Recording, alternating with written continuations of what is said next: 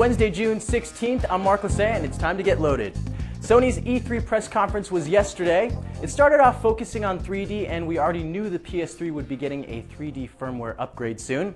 The PlayStation Move will be out on September 19th in the US, and in Europe on September 15th. It'll cost $49.99. Sony also announced a few bundles, including the PS3, PSI, and PS Move controller for $399. And PlayStation Plus was announced. This is a paid subscription to the currently free PlayStation Network. It's priced at $49.99 for the year, or $17.99 for 3 months, but you can also keep your free subscription. They say PlayStation Plus will offer early demos, discounts on items in the PlayStation Store, and it should be out later this month. Some notable game trailers included Infamous 2, a game called Sorcery that uses the PS Move, and Killzone in 3D. A new Motorola Droid is almost here. Verizon sent out a press invite for June 23rd, and we think it may have flash support. We'll keep you posted.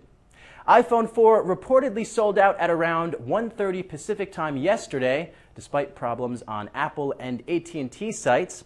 Anyone as of Tuesday afternoon will get their hands on the smartphone by June 25th or later, and pre-orders placed on Apple's website moving forward will not ship until July 2nd. Microsoft is upgrading Hotmail users to their new version of the webmail service.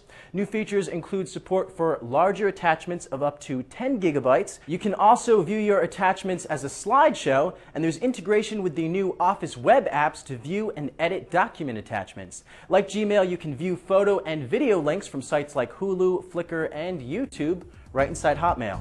That's your news for now. We'll be back later today with more. I'm Mark Lassay. Thanks for watching.